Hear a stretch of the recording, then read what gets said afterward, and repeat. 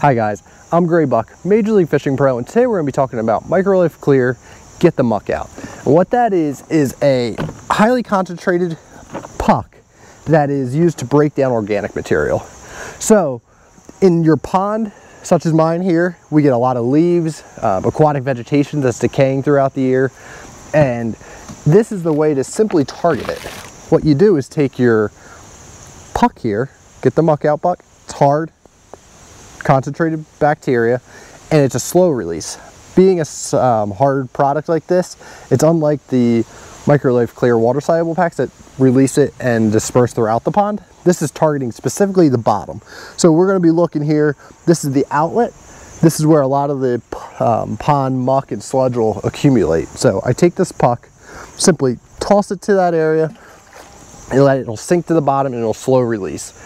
You're going to apply this at a rate of 10 to 20 pucks per surface acre, and my pond here, it's about 1/3 of an acre or so. So I do between 5 and sometimes I'll do up to 10 on my first treatment of it just to really kickstart it, and then I'll back off. But it's best when you use it at a consistent rate.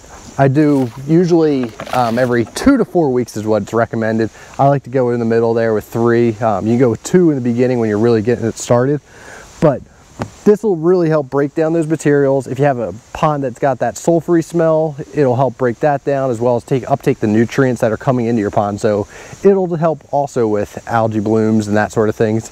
It can be used year round, but the fall is my favorite time when you got a lot of those extra leaves and the decaying plant material coming in. So highly recommend you get the Muck Out pucks by MicroLife Clear. They're available at the Hydrologic website. Get yours today.